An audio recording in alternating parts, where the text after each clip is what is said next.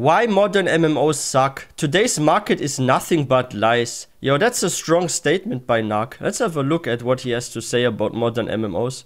Let's blindly support this one without checking anything whatsoever. Special glasses or what? Oh. Narc level 1. Oh, is that you, sir?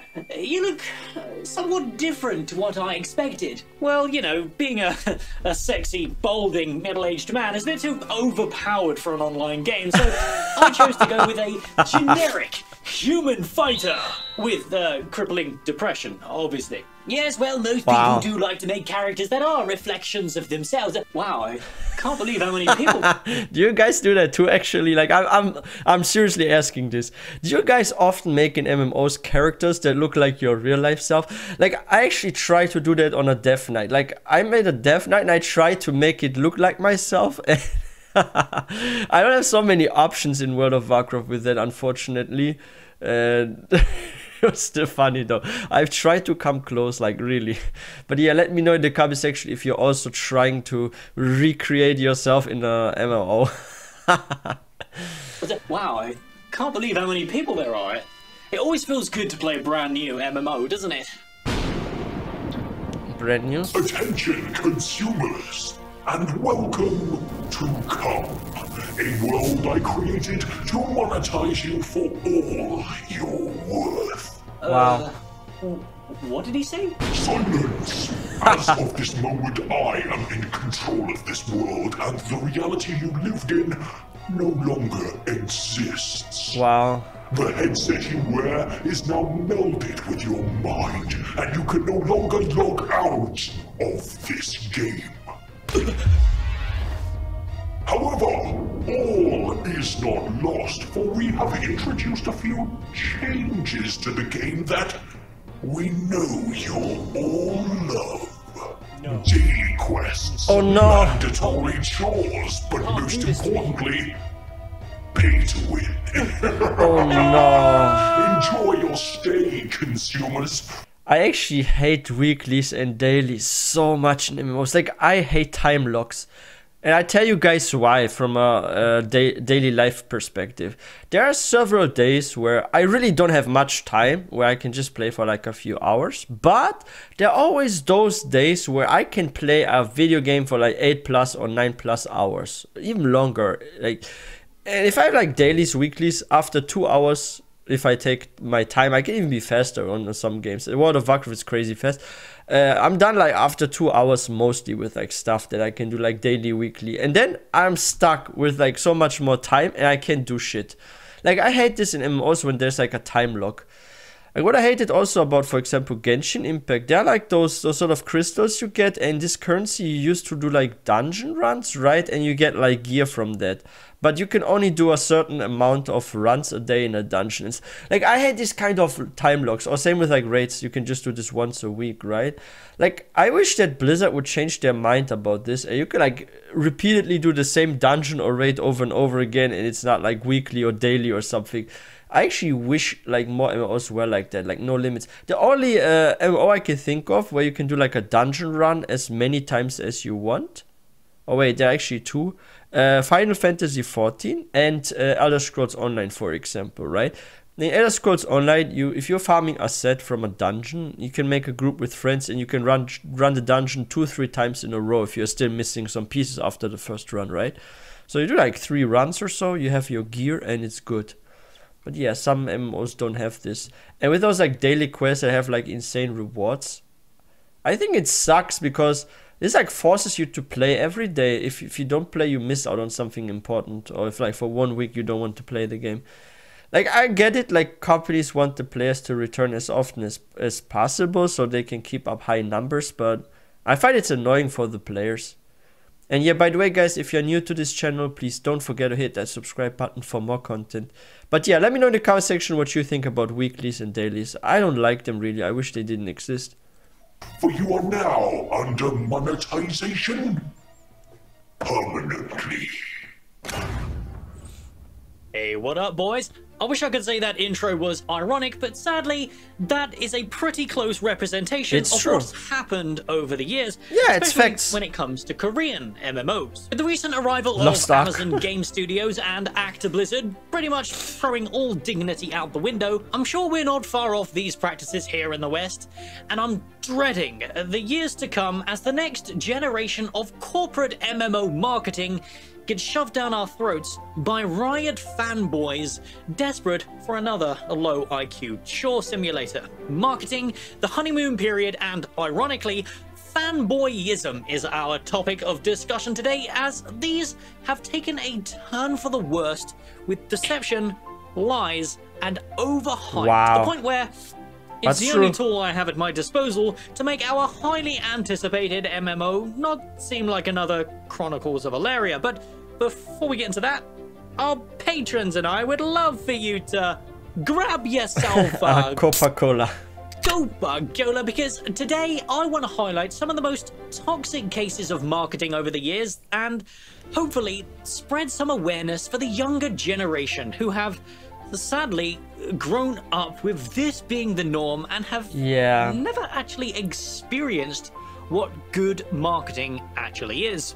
Yeah, I'm actually wondering about that. If you were like born in the 90s, like I was, you grow up with like games you just buy once and you own them, right? And you can do whatever you want in game. You can get like the best gear, the best this and that. Or you have like games that have just a regular monetization and you pay your 11 euros and 90 cents or something a month, right? And you can play the game as much as you like and stuff. But the younger generations, those born in 2000, for example, like they grow up with so much free-to-play stuff where you have to like actually spend money to actually even progress more or get some stuff in-game. And they grew up with like those games that used to have not so many microtransactions, but that suddenly get those. Like the other day I saw something so crazy, and this is about Minecraft, and I'm not even sure. No, I think on Java Edition this doesn't exist, but on Bedrock, for those of you that know Minecraft, like they're even putting more and more stuff for sale for like those that play on console for even Minecraft. And I know like a lot of younger people are playing that, right? So they're like kids going to their parents, hey, I want for my Minecraft Bedrock, I want to buy this one add-on, this mod. Daddy, can you give me your credit card or something? And it's the same with like games like freaking Diablo Immortal, Lost Ark and stuff, or Genshin Impact. Especially Genshin Impact, I saw also like a lot of younger people are playing this game. Like Genshin Impact is pay to win, because if you pull with this gacha system a character multiple times, it gets way stronger. Like you have 10% more DPS suddenly or something. So it actually sucks to see like the young generation grow up with those kind of games, because they never get to experience what we got to experience, those that were born like the 80s or 90s or even before, because we got to experience games that were all about the world and how good and fun those games are, and you just buy them once, you have them, or you just pay monthly like 11, 12 euros, and that's it. But yeah, I feel sorry for the young generation when it comes to gaming. You never get to like the peak of gaming that was back in the day, where like games would last for years and there's no microtransactions, no pay to win. Now you have those fast-paced games popular for 2 years, it's over. Back in the day, a game is big, 5 years later, people still play that like crazy. Now, I look at Zelda games, for example. Holy shit. Let's begin. Old school Diablo 2. Whee! Back in the late 1990s and early 2000s, right before the MMORPG genre took off to the heights that we wish it would go back to, marketing for MMOs were almost non-existent. The genre was super niche, and because of this, most of the marketing was done through word of mouth. Social media and ways to interact with your friends online was very limited back in the early 2000s, so of course, we as players used MMORPGs as... You know how our games got famous in like the 90s, like early 2000s and stuff?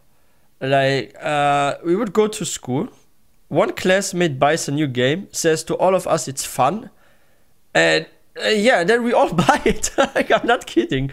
Or like in one neighborhood, like this was here in my neighborhood, there was like one guy, he got like Diablo 2, And like he played it, invited us over to have a look at the game. We kept buying the game, and then we all had it. And then our friends came to our homes and they saw us play it and they buy it too. So it was like a chain reaction. Like this one kid in the neighborhood gets like the new Diablo game and everyone buys it.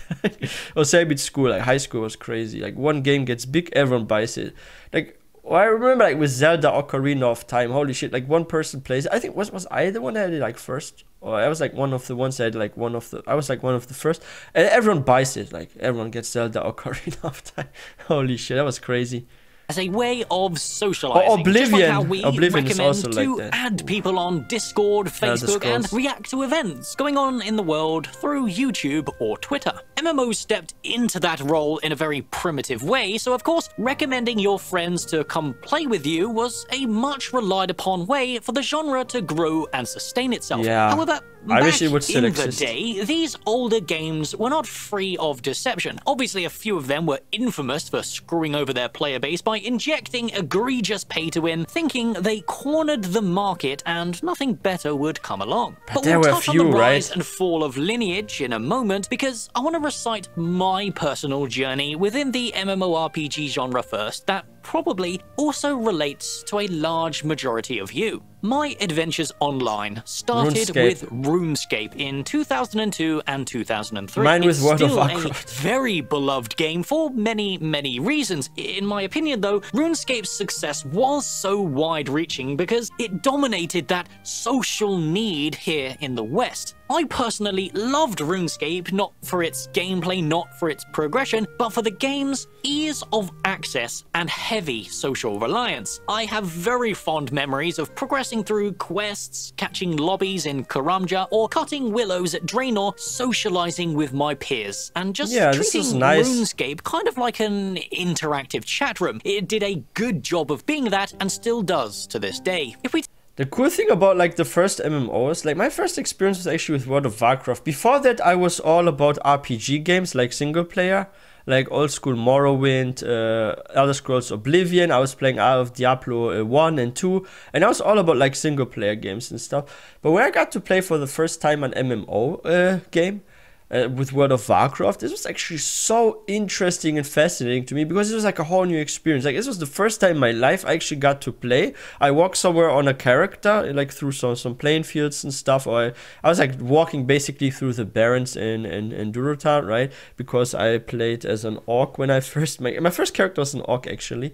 And I was like running around the world, and then I see like other characters appear and they chat with me in game and stuff, and I was like, oh wow, you can actually meet other people in game and socialize.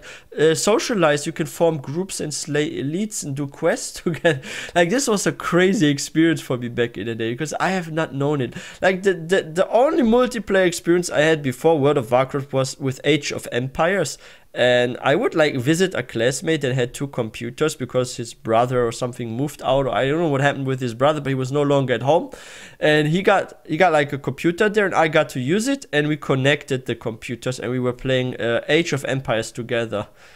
And this was the first I was like playing with another person. Then came World of Warcraft. This was so fun for me. It was like a brand new experience to meet other people online instead of real life. I remember those memories. I was addicted. I would not stop playing. Like sometimes I would play for like 10+ hours straight. Now I still try to play as long as I can, but my life has gotten so busy that I'm like happy when I have like 5 hours of game time or something in a day. And still does to this day. If we take a quick look at the relevancy of MMOs back in the early days when subscription numbers were still publicly available, you can see how the player base shifted from MMO to MMO over time, starting with Ultima Online in 1999, then when Lineage and EverQuest came along, arguably better games as technology advanced into a 3D setting, players could interact better and the gameplay was more compelling until WoW eventually smashed onto the scene in 2004, right off the back Yeah, this of was Lineage MMOs 2, breakthrough. the pinnacle of social gameplay at the time. The sad thing about Lineage 2 is that although it was very social and thrived as a massively multiplayer online role-playing game, it was monetized in a way that couldn't captivate the Western audience like World of Warcraft did. WoW was not only built off an already established and highly loved franchise, but it also monetized and advertised itself in a way that appealed to the Western audience, as well as filling in and innovating on the social needs with new, much more... This was the reason why I was hesitant to get World of Warcraft back in the day, because you have to pay monthly because it has a subscription. And back in the day, I would just buy games, pay once, like my $50 or something, or $60. I would have the game, I could play it endless, like infinite, right? But when World of Warcraft came out, there was a subscription, and the reason why I decided to go for a sub at some point was because the developers, they promised you are paying every month, but you know what, we are still developing the game, so while you're paying your monthly sub, you're actually using the money to give you more and more content. So it is a game you pay every month for a little bit, not as much as if you buy a game at once. But you have to expect every half year or 1 year some big patch or update. You get like a new dungeon every half or 1 year, or some new zone and stuff. So this was what like convinced me to get it anyway, even though I have to monthly pay for it. And it was worth it, I think, because they did release some really cool content. Because after some time came TBC, then there came different phases of TBC, then there was like a Wrath of the Lich King and stuff.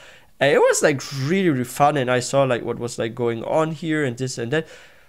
Like, wow, I remember back in the day. I think this kind of monetization model is better, where you pay like a small amount of cash every month, but you know what you're getting. Then if you have to like gamble or something, or you get like maybe like another, like this was like with Diablo Immortal, the problem. There was like a way to actually spend money. So if you're doing a rift, you get like better or more drops, right? This is also RNG, because you don't know what you're gonna get and you spend money for it. Same with like gacha games. It's like gambling, and I don't think it's healthy. And you can actually spend a lot of money but get little from it. On others spend maybe a bit less money and they get more from it. So I don't think it's even fair.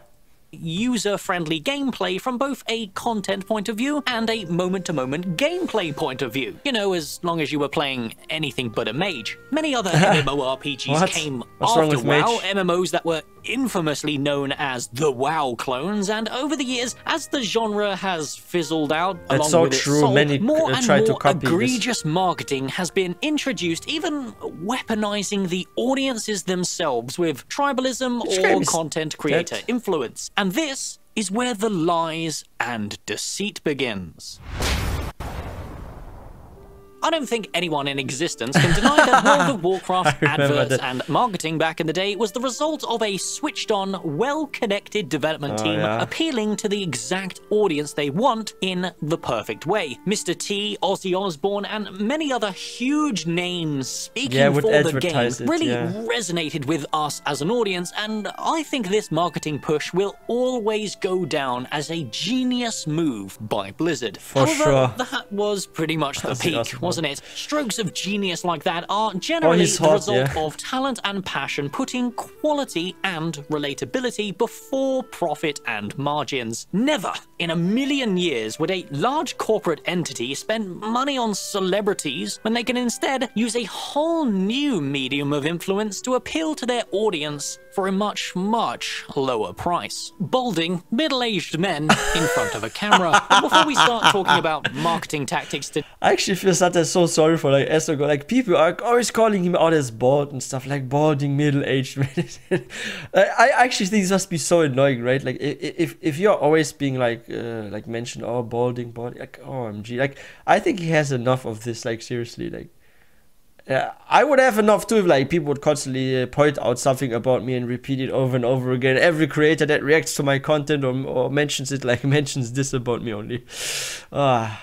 But yeah, look at how many players there were. Like, I miss those good old days where like so many people were playing. Like for Dragonflight, a lot came back to WoW, but like these numbers, I don't think we will ever reach them again. Men in front of a camera. But before we start talking about marketing tactics today, I do want to highlight a few modern-ish examples of marketing done right and marketing done wrong. I think Rift back in 2011 did a great job of marketing their game by appealing to that audience who are getting sick of the post-Cataclysm World of Warcraft gameplay by outright mocking Blizzard for their shortcomings after Wrath of the Lich King. By appealing to an audience by being ballsy enough to mock Azeroth, they made a significant mark on the scene with their game, basically improving on World of Warcraft's formula with similar gameplay but introducing more in-depth customization that we all missed from WoW at the time. Sadly though, the game burnt itself out far too quickly, and although the game did start super strong with many updates in quick succession, they did fail to maintain an audience as the game was passed between publishers like some sick flesh puppet being milked and thrown aside. On the other hand though, we have the MMORPG that ironically still stands strong today but was infamous for terrible marketing, and I think that's a real shame because Guild Wars 2 is indeed a very well made MMORPG. Over the years, I've not played Guild Wars, but I keep hearing like Guild Wars is so good, like Guild Wars 2, you should try it, it's worth checking out and stuff, and I consider like actually giving it a try. If there's like ever a new Guild Wars, maybe I'll get it. Because I heard like good about it, and apparently like combat is really fun in Guild Wars. Like I can confirm this because I never have played it, but I heard so much good stuff about Guild Wars. And yeah, I should give it a shot at some point. Especially if like a new one comes out, a big expansion. Oh wait, they also have like free trials sometimes, right? Maybe then I can test it. A very well made MMORPG. Over the years, ArenaNet and NCSoft have made some legendary failures when it comes to marketing, and none even come close to the launch trailer, which is probably the most important marketing push any game can ever make. They tried to appeal to someone with subliminal messaging and real-life actors doing whatever this is, and on top of that, they even spoiled the final boss in the launch trailer, and it just goes to show how disconnected NCSoft and ArenaNet were back in 2012. To be honest, not much has changed, because even to this day, the marketing for this MMO is by far the weakest out of them all, which leads us nicely on to modern-day marketing, and if I'm honest, they all grind my gears and reflect that brainless consumer mentality of today perfectly. Have I even seen any ad on YouTube about Guild Wars? Maybe just once or twice in my whole life something popped up that mentioned Guild Wars. Like, I don't see so many ads for the game at all. Like, even Elder Scrolls Online on Final Fantasy XIV does way more marketing when it comes to, like, spread the word that our game exists. Like, for Guild Wars, I have not seen so many ads. Like, seriously. Grind my gears and reflect that brainless consumer mentality of today. But you need this. You need ads. Like...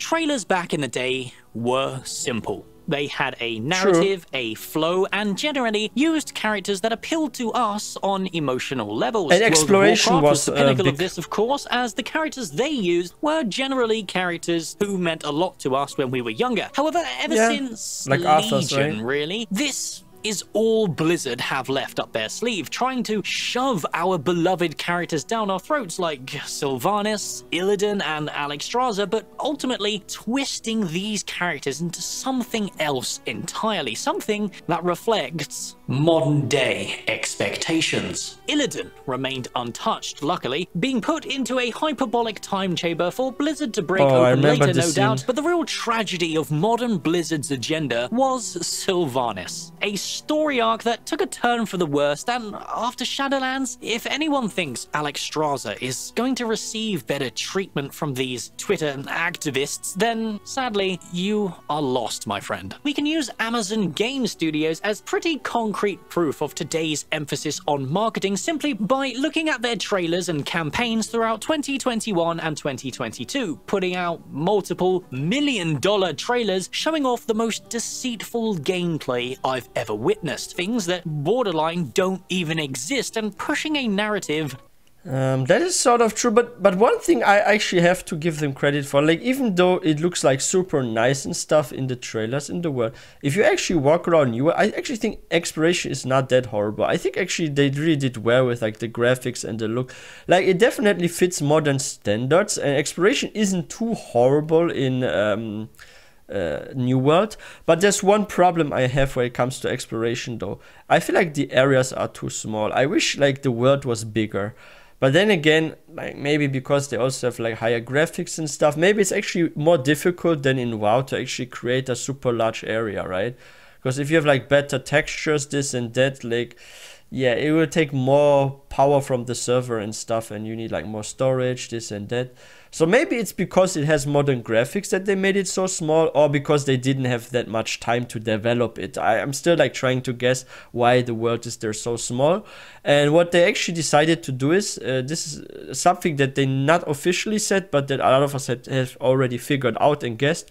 They actually didn't want us to have riding mounts and stuff. And I think one of the reasons why they didn't add those riding mounts to New World when it released was because they knew the world is not so big. So they want people to travel by foot so it feels bigger. Yeah, this is something I was a little disappointed, because when it was announced that they're going to work on that, I thought when it releases it would be very big, like a world as big as World of Warcraft almost, but it wasn't. Play I've ever witnessed. Things that borderline don't even exist, and pushing a narrative that is simply a lie, leading to two of the most violent falls in relevancy in the history of the MMORPG genre. New World had an audience of over 900k at launch due to their marketing, and Lost Ark had over 1.3 million, only for both to collapse under the pressure of a live service. Lo and behold, New World was an empty shell of a game with more money put into marketing than actually designing it, and Lost Ark is a glorified gambling simulator. And this ties into our next modern day technique used very often by our corporate overlords. Twitch drops are a sad, shallow way to increase player retention and boost content creator numbers. Twitch drops are basically free loot or rewards, and most of the time it's convenience-based things that all— You know what's disgusting about Twitch drops? Like, if you're streaming a game and you have them enabled, like 80% of the people that are watching you, it could be even 90%, and this is not a joke by me, this is actual facts, they actually will minimize the screen and they will just open your stream but not actually watch you play the game. They just have it open in the background. Maybe they're not even in the room, like it's just running, and they know after 1 or 2 hours they receive something. So what they do is they pick a random streamer that has it enabled, it could be you, and then they just open it, they do something else or minimize the screen. They're not even watching, they just want the drops. Like, guys, like, if one of you has done it and you want to admit it, like, it is no shame. Like, I have done it myself, I'm gonna be honest. Like, I did open some people's stream. I didn't watch them, I was not even at home. I just wanted the drop. Like, I have to admit it. But yeah, then I got the drop, I closed it, and that's it. And I think this is actually, like, sure, you will be happy if you're streaming, and usually, let's say you have always 40 viewers, right? Like 40, 50 viewers, and then, like, you enable those drops, and then you suddenly grow up to like 150 viewers at a time. But for us, like 150, only like 40, 50 people are actually watching you. The rest, they just have it open or something, or minimized. So, I don't know. But the thing is, because it has high numbers, like, you are more often recommended, right? Like, I think this would actually be crazy on YouTube. If YouTube had drops, it would break the algorithm. Because YouTube is like this. If you have like a certain amount of views, like let's say a video gets in just one day 900 views, like you will be sure to have like 5 or 6k, even more views after 1 month on this. This is a live stream video, doesn't matter. So if you have like streams and they sometimes will get, because of drops on YouTube, not Twitch, 10k views instead of your average 2-3k views because of drops. Like this 10k video can have like 100k views after a month because of the broken algorithm, right? Because YouTube detects it as sort of popular because you reach over 10k views and it spreads further. So yeah, if this was for YouTube available, that would be sick. It would break everything. Increase player retention and boost content creator numbers. Twitch drops are basically free loot or rewards, and most of the time it's convenience-based things that already compromise the essence of MMORPGs. Experience boosts, cosmetic outfits, and even in some cases, Lost Ark, straight up items that affect your progression. If you don't participate in these Twitch drops and watch your favorite balding streamer sit around advertising gambling mechanics to kids, kids, you lose out on potential progression. It's pretty damn exploitative in my opinion, but hey, I guess ethics and morals no longer appeal to today's corporate-fed audiences. This increase in, relevancy is one of the core components that fuels my most hated version of marketing in today's age. A twisted, toxic version of word of mouth. One player base attacking another just for liking a different game is one of the most worthless anti-consumer practices that could ever possibly with exist. FF14 Ironic, this was like coming that. from me, I know, but let's not forget, the game I advocate for, quite literally, doesn't exist, and that's exactly the joke. I find it rather funny that people attack a game that doesn't exist just because it wants to fix the current problems with this genre. The Final Fantasy XIV community is by far the worst contender for this, as they tend to attack and berate anyone who speaks negatively about their game. We see this reflected in nearly all YouTube videos. You know what? That's actually true. Like people that were playing World of Warcraft and they tried FF14 and they quit it because they want to get back to WoW. They were like roasted so bad. Like some even received like threats and stuff like that in their emails and stuff. Like some creator actually showed this, that someone was like threatening him and stuff. It's just so insane. Like, oh, when I tried Final Fantasy XIV, it was kind of like people are expecting a lot of me and stuff, and I'm gonna be honest, I actually have fun playing Final Fantasy XIV. I don't think it's a bad game, but I always feel like if you switch a game or you try it on your game, like the expectations are so high, like you have to stay around, you must say good stuff, and people watch your every single word, like what did he say now, what is he going to say next, and I was a bit nervous each time I made a FF14 video because I didn't know like what people were going to say about me. If I said anything negative, like, because I saw this to also other fellow creators that they were like being roasted and stuff, so I was like, should I even say anything about the game? Because maybe I say something good but someone takes it as something negative. But you guys that watch me often, like, you know how I am. I'm always like straightforward and direct. Like if I think something, and I always will say what I think. So yeah, I am sometimes very critical about certain things. If I don't like something or I see a bug, I will immediately point this out or say, hey, they could have done better here, or hey, this quest is boring. Like, I am honest. If I review games, I have to be honest with my reviews, because otherwise I'm just fooling you guys and I'm lying to you about, oh, this game is fun and good, and then you spend money, you play the game, and you're gonna be all angry at me for like, oh, Marcel, you said this game is fun, it's good, you know what, this game sucks, everything you said was false, it's not in game or something. I'm not this kind of person. If I say something about a game I'm reviewing, I always say the truth.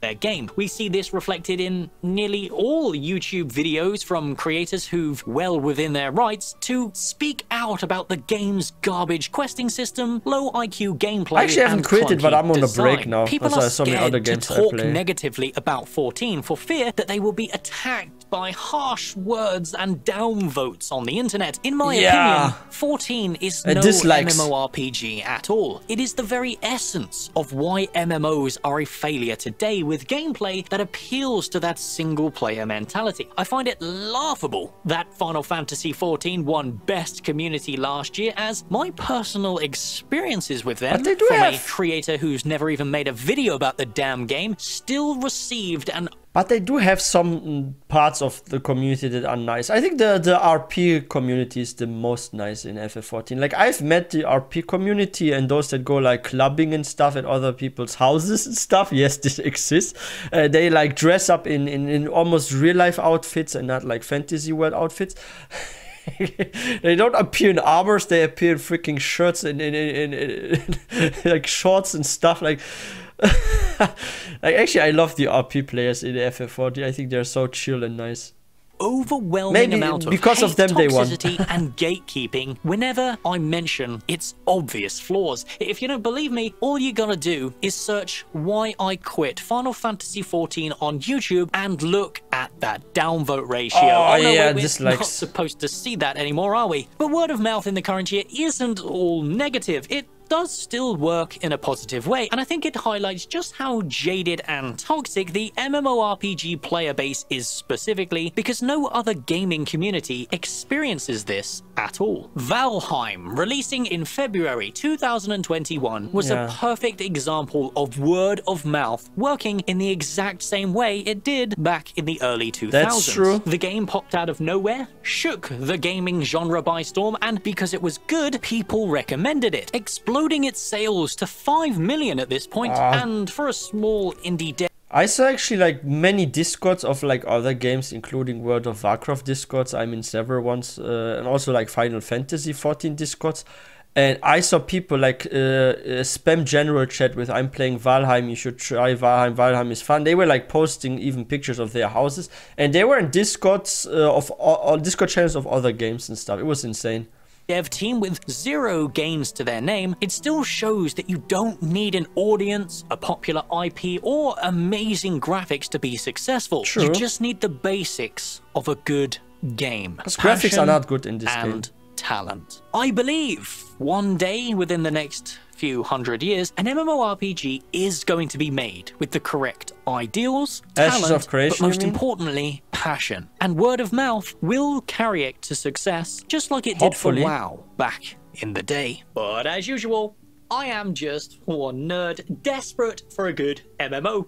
And Same my here. opinion means nothing without yours in the comments below. And as always, I want to thank my patrons. You guys are the copium particles that keep my inhaler working. Without your support, this balding middle-aged man wouldn't be able to live his dream of talking shit on the internet. If you made it to the end of the video, surely it's worth giving a like. And if you're one of the 80% who haven't already, why not go ahead and subscribe? And I'll see you in the next one, because you're high on copium. I love the ending of his like video, so cool. But yeah, it's actually true. Like today's marketing, they promise you stuff that they don't deliver. Like this was like with New World a lot the case, and we saw like how angry the community was because they said this and this, like Amazon Game Storage. Okay, New World will have this feature. New World will be like this. If you explore it's like this. Exploration is good. And then, like people enter the game, there's nothing, no mounts. You walk from one settlement to the other. They're like copy-paste settlements. Combat, they're like freaking bugs. If you actually change your screen size, you become immortal and stuff. They were like the strangest freaking bugs.